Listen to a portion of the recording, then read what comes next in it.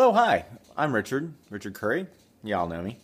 Anyway, I'm here to talk about the EpiPen. I recently got one because I have had an allergic reaction to something, I believe possibly fish, and I ended up getting this EpiPen 2-pack, which was quite expensive, but hey, better than dying.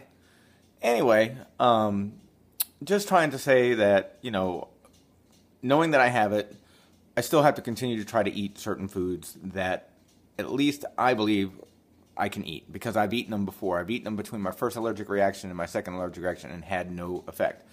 Things like shrimp, because shrimp, as you know, is something that people can be allergic to. Now, I've had a bunch of shrimp between my first and second one, and I've had shrimp prior to today.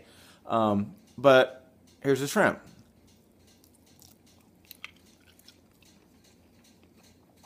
If I was going to have an anaphylactic reaction, it pretty much is instantaneously with this allergic reaction. At least it was the first 2 times. Neither of those times did I really have any shrimp. I had fish. And the fish, of what kind, I'm not really sure.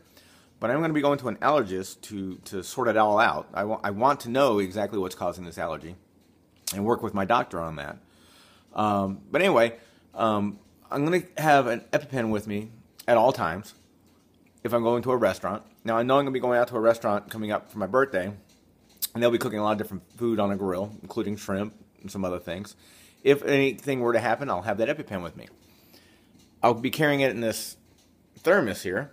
Why? Because an EpiPen has to be kept at room temperature. It cannot get hot, and it's very hot in Florida. So the thermos I bought will keep things cold for 24 hours, which is good. It doesn't need to be refrigerated. It doesn't want it to be refrigerated. It just doesn't want it to be overly hot or overly cold. It definitely says don't refrigerate. But anyway, just so everybody knows, you know, I mean, I will continue to sort out what it actually caused my allergic reaction. I'd like to get to the bottom of it, but I know it's not shrimp. That's the truth. So I know my family cares a lot about me. They worry about what I eat. I know we're going to be getting together for my birthday. We're going to a place where we're going to be cooking a lot of different food. Hey, if I order shrimp, I'm not allergic to it. But I just want a video to show and let people know that I'm not, okay? And I love you guys so much for caring about me as much as you do.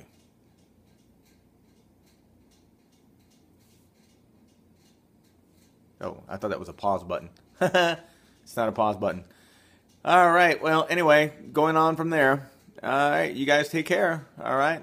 I love y'all. All right, bye-bye.